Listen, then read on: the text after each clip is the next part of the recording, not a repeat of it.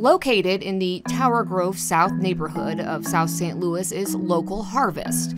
And by its name, it's no surprise that this small independent grocer tries to source as much as they can from within 150 miles of St. Louis.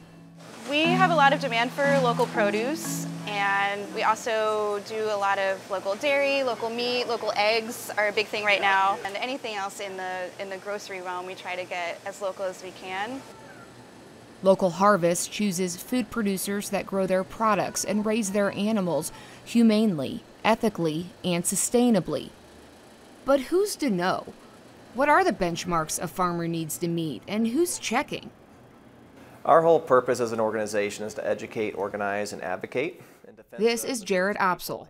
He's the executive director for the Missouri Coalition for the Environment. We're really focused on people's interaction with the environment and public health as well. MCE's been around for decades protecting our state's environment, but it was 3 years ago they started Known and Grown, a program supporting sustainable farmers and connecting area consumers with eco-friendly local produce and meat. And we're up to over 60 farmers now that are a part of it, that are all doing those things that I think a lot of people think of when they have in their vision of an idyllic farm. That's what these places look like. Farmers in the Known and Grown program are required to follow their good stewardship practices, including antibiotic-free animals, no synthetic sprays, no animal confinement, no added growth hormones, and prevent drift from neighboring farms that use chemicals. The whole food industry, if you look at it across the entire world, is responsible for about 20 to 25% of all greenhouse gas emissions that are produced. So that's all the farm equipment, all the shipping and the production, the distribution, all of that is associated with it.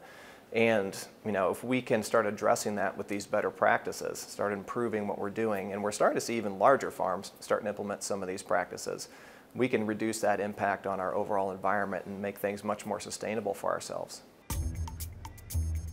So Known and Grown is doing the legwork for both stores like Local Harvest and consumers like you and me, ensuring what we buy meets sustainable requirements. They've created a local food locator where consumers can connect with farms and find available retailers, including restaurants, carrying Known and Grown products. Next time you're in the produce section or farmer's market, look for the purple beet. And for the farmers, to be known and grown is a choice. It's not just rules and regulations. They receive so much more. This is Sunshine. Anybody want to hold her? Yes. This is Farmer Antoine of New Roots Urban Farm. New Roots Urban Farm. It's a urban farm in North St. Louis, one of the oldest urban farms in St. Louis. His business model is a little different from the others who participate in the Known and Grown program. He gives everything he grows away. The last 2 years, I've been giving everything away. I think that's the easiest way to get people interested in eating fresh kale or fresh Swiss chard. That's a food apartheid area. A lot of those folks in their neighborhood is on government assistance or don't make a lot of money. So to invest in Swiss chard and kale, kind of silly for them. So I find that if I give it to them for free, then they'd be more inclined to try it. I'd say the hardest thing is we're going up against a system that's now developed over the past 80 to 100 years of industrial farming. But one thing I don't think people have realized at the time was that impact on their overall community and their environment. And we're seeing that impact in places with lack of access to fresh, healthy, foods for their community.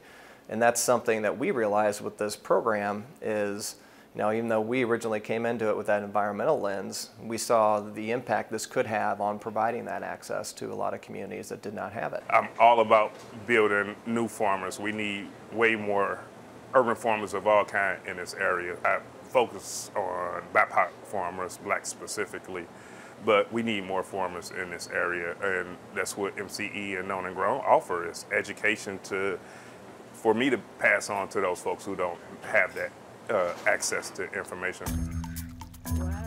Both Farmer Antoine and Opsel believe that farmers in the Known and Grown St. Louis network are a thriving and essential part of our greater food system. And more farmers are needed to make access to locally grown and raised food the standard in our region. The good news is Known and Grown recently received a grant from the Missouri Foundation for Health, which means buying local should be a little easier in the coming year. For Living St. Louis, I'm Anne Marie Berger.